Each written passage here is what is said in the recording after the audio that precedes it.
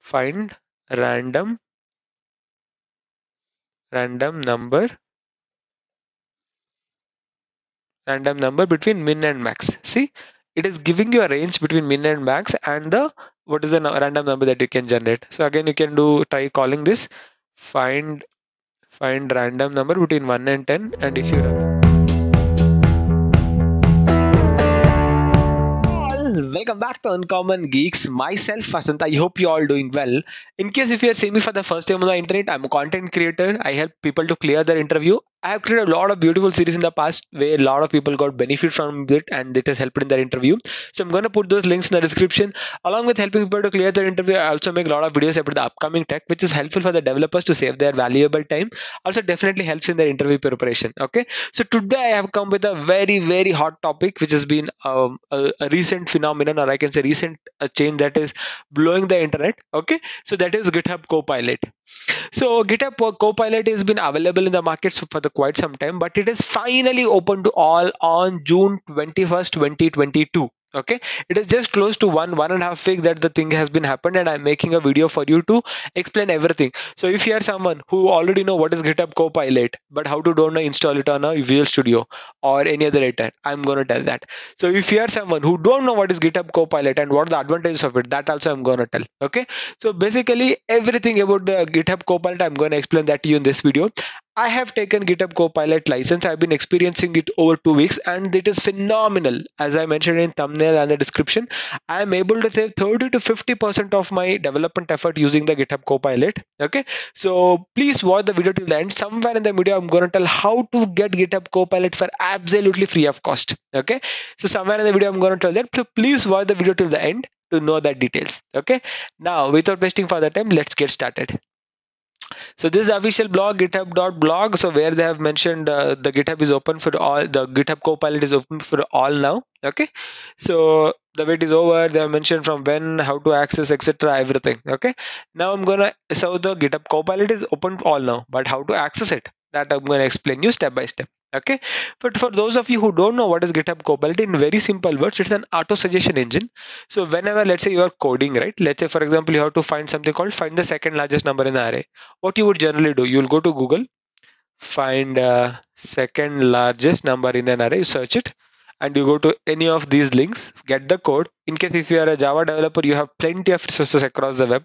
In case if you're a JavaScript developer like me, some code you may not get, so you have to read it in Java and interpret it into JavaScript, then come back and read it in a JavaScript. Okay, so this is what generally we will be doing, JavaScript developers or the front-end developers will be doing. Okay, so rather doing all this, the GitHub Copilot is something, a tool, AI engine that is embedded into your editor, and it will help you to write all this. It will help you to write the code automatically. I'm gonna show you how to do that.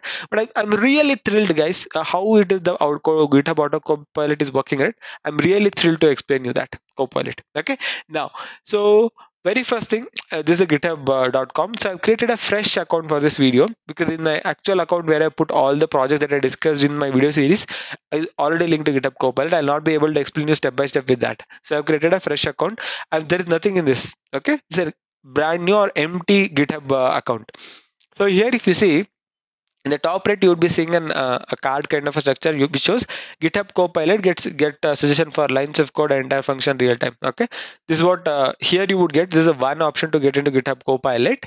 In case if you don't see an option here, you can also go like how you can do. You can search Google, and here also you can give GitHub Copilot. Okay, then you can go to featured.github Copilot. Okay, so you're AI programmer. So this is the official website for GitHub Copilot itself. Okay, here as you can see, a lot of auto suggestions are happening here.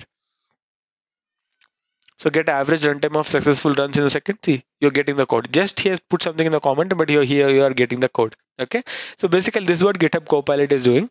That is about the roughly if you have to see. Now here if you go scroll down, here you have FAQ section. Very first, what is GitHub Copilot? Is an AI programmer that helps you to write the code faster with less work. Okay, that is the first point. It draws context from the comments in the code suggested in the individual lines of the whole function instantly. GitHub Copilot is powered by Codex, a generated pretended pre-trained language model created by OpenAI. So basically, it's a model in very simple words. It's a AI/ML model which will keep evolving. Basically, it has trained by taking lot of code resources available on the web. So that is how they are mentioned here. How does GitHub Copilot work?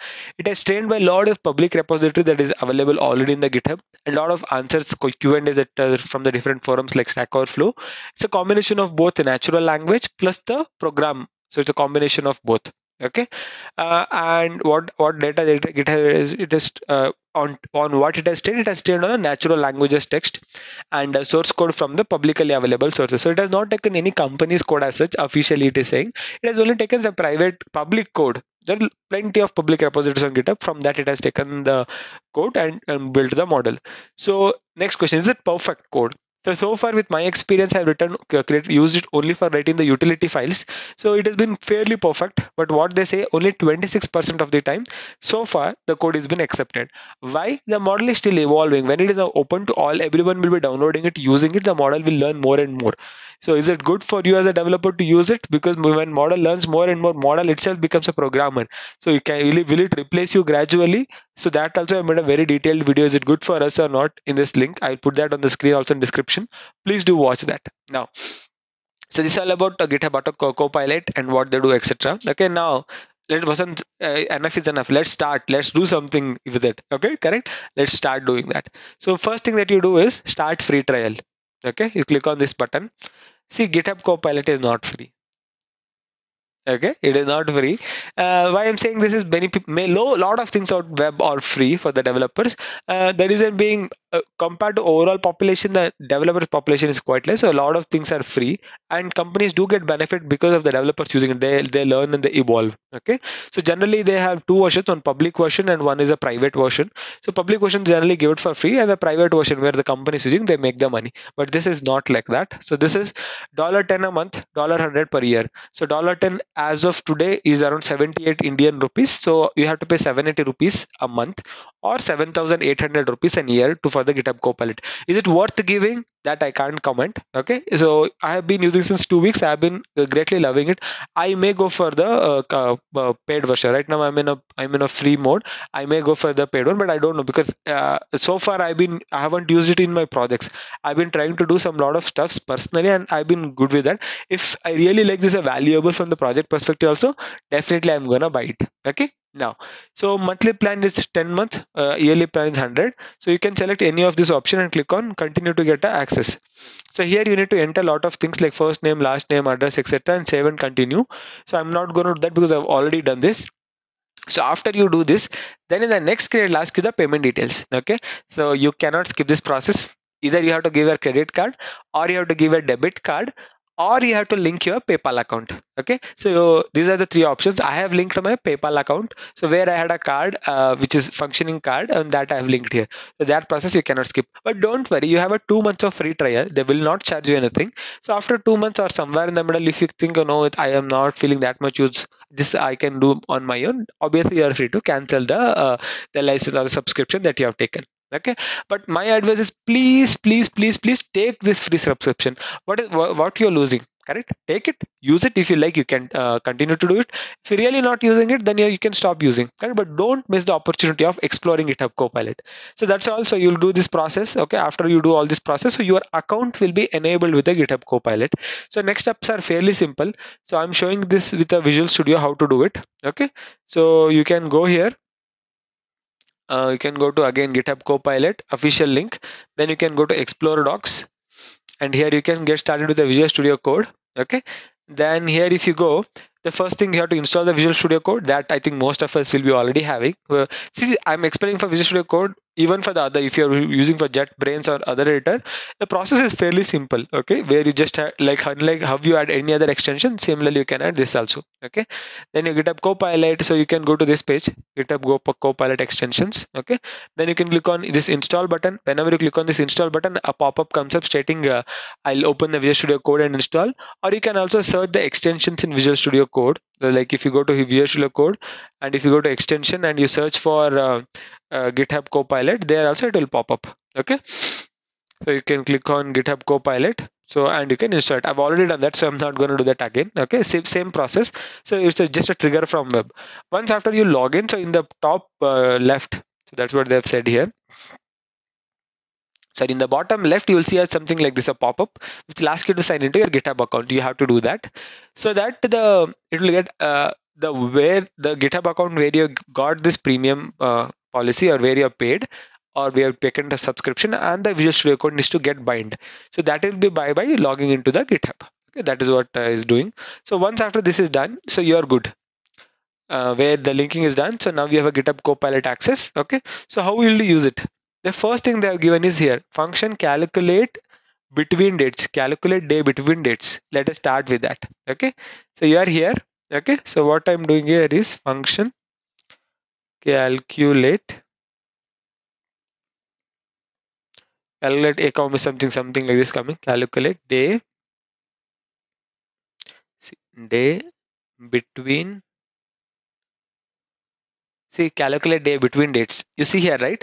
So you just typed calculate day BW. See, intentionally I typed quite slow. Okay. If you type very fast, it doesn't happen, because I've seen in the past where if I'm typing very fast, and the auto suggest was not working well. Okay. So type little slowly so that the auto suggestion works well. Yeah?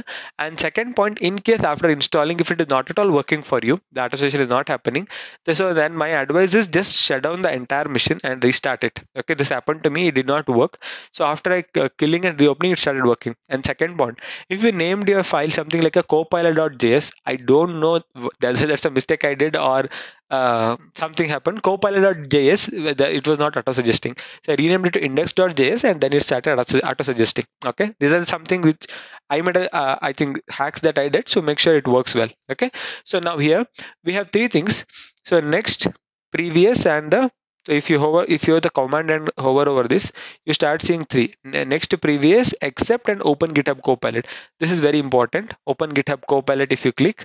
So how many solutions are available for GitHub Copilot? See, calculate day BETW. After this, what all general functions are used that is available in GitHub Copilot, it will show you. So calculate day between dates, calculate day between dates, calculate day between dates, calculate day between. Okay, so why so many solutions? See, different solutions have a different approach. Some may have a better space complexity, some may have better time complexity, and your requirement is space or time or both. So depending on that, you can optionally choose one of the approach. Okay, so now if I come back here, between, again I'll type between.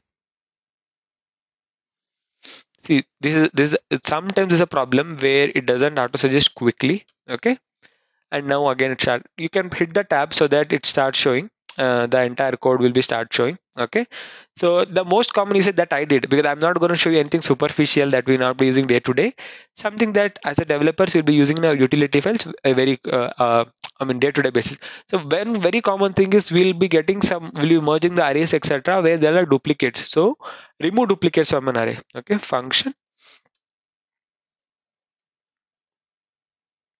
so remove duplicates. Okay, I'm hitting tab, and how beautifully brilliant it is, I'll show you. So remove duplicates. See, it suggesting a sample input for me. Okay, not just the function, it is even suggesting the sample input for me. So if I run it, see all the duplicate numbers like 1 1 2 2, all the duplicates are removed. So this is something that I think we all will use on a day-to-day basis, but there may not be simple array like this, but slightly complicated JSONs. Obviously you can extend this example. Okay, so remove, I don't know whether this will work. Remove duplicates from array. See, even object etc, there are many solutions. Okay, maybe this is something that applies for object. So if I see here, so remove duplicates from array, it's still showing the same thing, but we can just try experimenting until we get some solution that works for the object, or something that is you can take the existing code and slightly modify it for the object. Another one example, let us see. Function find random number between min and max. See, it is giving you a range between min and max, and the what is the random number that you can generate. So again, you can try calling this find random number between 1 and 10, and if you run the code, 8. Okay, so you can call this again to just to ensure you're getting a different random number 2 and 6. So this is how beautiful it is. See, it was not that we don't know this code. Some will know it, but even if you don't know, we can search on the web, we get the code and we can add it here. But how much of a time you are saving? So let's say for the same random number between a range, I every time I go search on the web, get the code, add here, it will take around 5 minutes because to verify and other things, correct? So here everything is working well for you. In less than a minute, you are able to incorporate this. So that is the beauty of using the GitHub Copilot. Okay, so this is how we can use GitHub Copilot, and same would apply for if you are using the files like any Java, C Sharp, Python, etc. Everywhere the GitHub Copilot would do the same for you. Sometimes you may have to give little more push to it. Like for example, you have to fetch some images from the web, so you have to create the URL, etc., and then call the function. So it would try to get those things. Okay, yeah. Now we reach the last part of the video, like where I've guaranteed you, I'll tell you how to get this GitHub Copilot for free, where I get the now the in the free trial, and the subscription cost per month I've already explained, $10 a month, $100 a year. So to get it for free, I've made a beautiful video which explains how to get GitHub Copilot for free. Not a very long video. I'll try to link that on the screen, also in description section, because it is not so easy to explain in a couple of seconds or some few seconds in this video. I made a very detailed video which explains that in detail how to get the GitHub Copilot for free of cost for the rest of your life. Okay, so please do watch that video. I'll put that on the screen, also in description section. After watching the video, definitely at least some of you will get GitHub Copilot for free of cost. Okay, thank you so much for watching. If you like the content that I made in this video, please do like this video on YouTube channel. Do not forget to subscribe to Uncommon Geeks. Share the videos with your friends so that a lot of people watch it and they also get benefited because of this. Definitely worth giving a try to GitHub Copilot, no matter whether you like it or not. Just try it. If you like, continue. If you're not liking, you can stop the subscription. There's no loss for anyone. Correct? Thank you all. Catch you in next video.